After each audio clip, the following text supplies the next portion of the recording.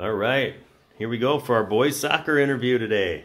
We got a couple seniors, Brandon Skov and Jacob Goodman, here with us. And we're going to talk about the busy week they had, starting back with last Thursday. We talked with Coach Bromelkamp right before the Lake City game. And he was excited for that because they had some big wins on the year over Byron and a couple other of the HVL schools. And so if you can think back to that Lake City game, did I hear that we had a goal from our goalie? Is that the truth? Yeah, we did.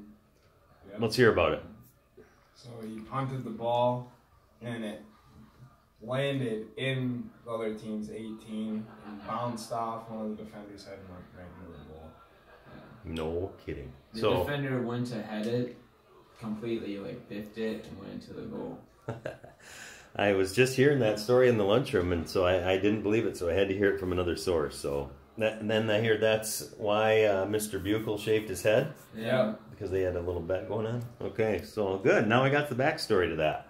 All right, so that was a goal, and you ended up winning the game by a score of 2-1. Is that correct? Yes. So it was 1-1 at half. I remember following on Twitter. Mm.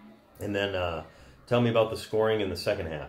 The second half, Do you remember? Oh, yeah, I swear the second. Okay, all right. I was just dribbling, and I've been ripping shots all game, and I was unlucky, and I finally just hit it top left, bar down.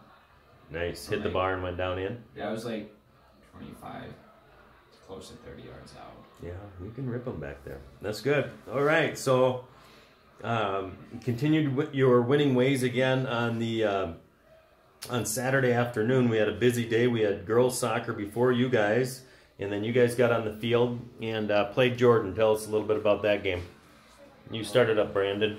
Well, Jordan, I feel like we played pretty good. Yeah. So it was kind of a fun game to just get in the groove and do learn what we're going to be doing out on the field and get some chemistry going. Yeah, I feel like that's one of the biggest differences from watching your team this year from last year is communication. You guys talk a lot about, you can kind of hear where people are at. And then the passing and the fluidity, like you said, the chemistry seems to be much more crisp and cleaner. What can you say about that? Yeah, I think we're definitely talking a lot better. We like each other more than last year. There's a couple guys who had some problems, but I think we're doing a lot better as for that. Yeah, and you can see it on the court, or on the field, as well.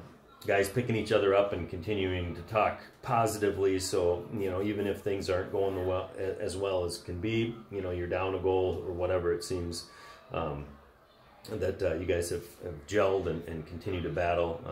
I mentioned in the last week's story that Lourdes' coach had those great things to say about your team, that you continued to battle all the way through the end and tied them that day, but have had some big wins, I think, because of it. Okay, so I know the game Tuesday didn't go our way. We lost to Pism, Pine Islands and Broda Mazeppa, 4-0. Kind of a weird game, just on how they scored goals. And maybe if we play them again, it ends up a little bit differently. But tell us a little bit about how you can come back from that tonight. Well, so far we decided one of our big errors that game was our formation. Our wingers are probably a weak spot on our team, so we decided to change formation at practice yesterday, and we're going to try it out again today. Okay. Our new formation. So tonight, I didn't mention this, the guys are hosting Cannon Falls, and it'll be Parents' Night, so we'll be celebrating all the parent sacrifices that they make for these guys to be able to do the things that they do. And Cannon Falls is the team you beat earlier in the year 3-0 or 4-0 maybe? 3. Okay, and so they come to town, won't take them lightly. You got to score goals to win, of course, and that's always tough to do when teams maybe have already seen you once. So good luck on that one, and we'll be out there tonight. So a couple quick questions before we go. First one is, if you were to go to Rochester, pregame meal, could have anything you wanted, where would you go? Taco Bell. Taco Bell. All right, what do you get there? Probably get 5 tacos and cinnamon twists. And a kickstart. The orange kickstart. Orange kickstart. All right. Stop at Quick Trip, get a chicken sandwich, monster. All right. Ready to go for the game. Chicken sandwich from Quick Trip. I just got some of that for my daughters last night. They ordered the chicken fingers, and they weren't bad. Quick Trip. Never knew. Okay, good one. How about favorite movie? I don't watch movies like at all, Nah? but probably The Hunger Games. I just always remember that from It's like a good movie. 5 years ago. Good series. Yeah. One of the Avengers.